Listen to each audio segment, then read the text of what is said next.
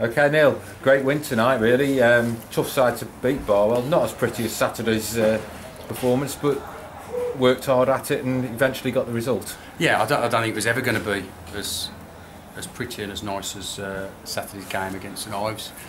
If anything, that was a hindrance to us tonight because the tempo of Saturday's game was obviously really slow in terms of we never really got pressed when we had the ball.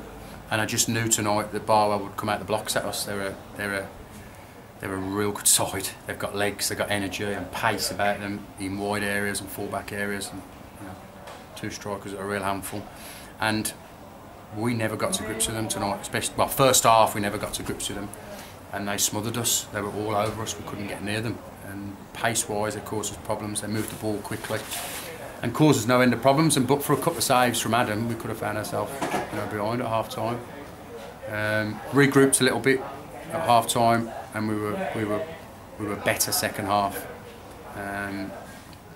Passed the ball a lot quicker, got the front two away a lot quicker, and made better decisions, which got us the opportunities to try and win the game. Obviously, it comes from a corner, but I thought we had more opportunities second half to add to the scoreline. So all in all, really pleased with the result. We've played better and lost. But it's a good 3 points.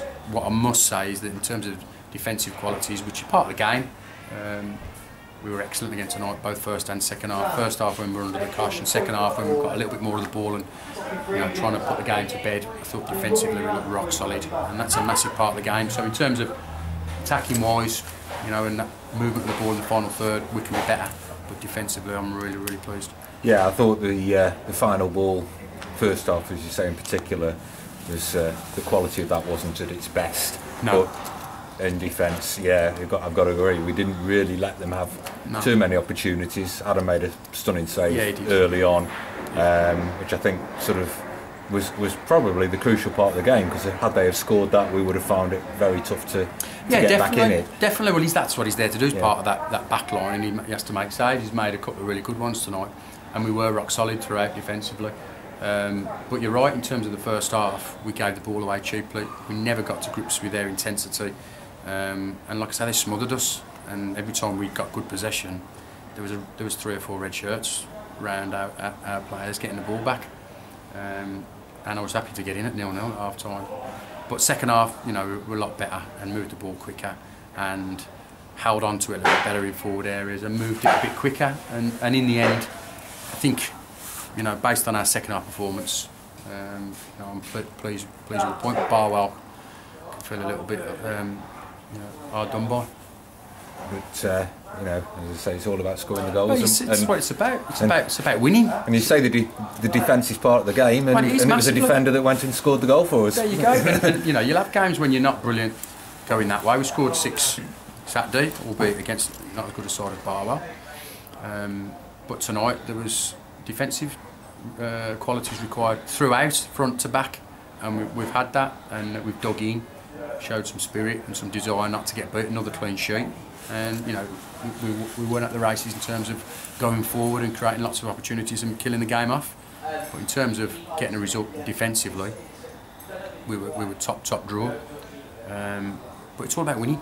It's about making sure that you get 3 points by hook or by crook, get 3 points, and we've done that. And close the gap on Barwell now, so we're just moving up, up that table, which is going to be important. If we're going to make a push for the playoffs, we've got to start gaining the. Yeah, well, it's too. We're not going to stand here and start talking about playoffs. It's too. I think it's too. Well, you don't want to be stranded. No, you don't want to get caught adrift at the bottom. Do you? No, you don't. You're right. We've got games in hand, but you've got to pick the points up off of those. Yeah, we've got significant games in hand on, I think, everybody in the division. But they're only good to you if you win them and pick up points. It's important when everybody else is playing full fixture list tonight that you pick up a result, and we've done that.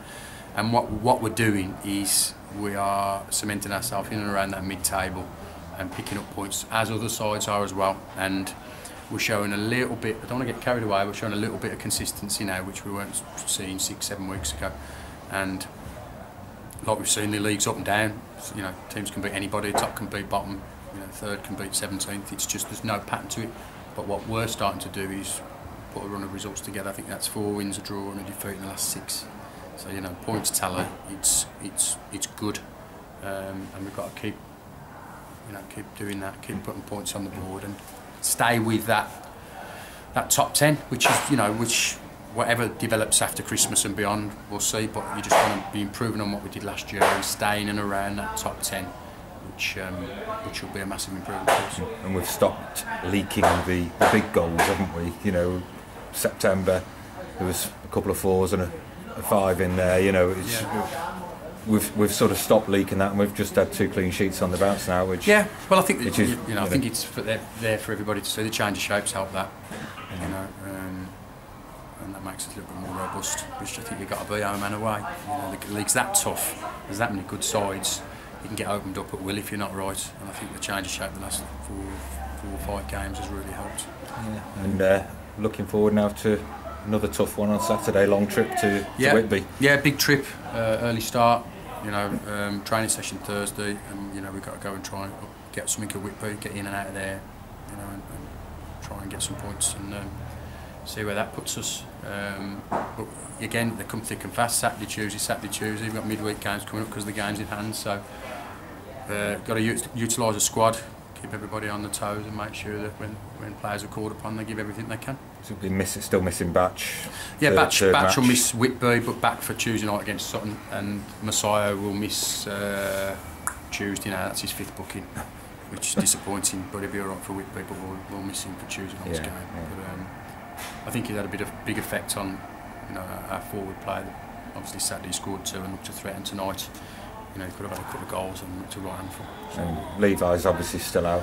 Yeah, he'll train Thursday. He's had appendicitis and operation, so he's had to have a non-contact for a couple of weeks. But I think he's training Thursday.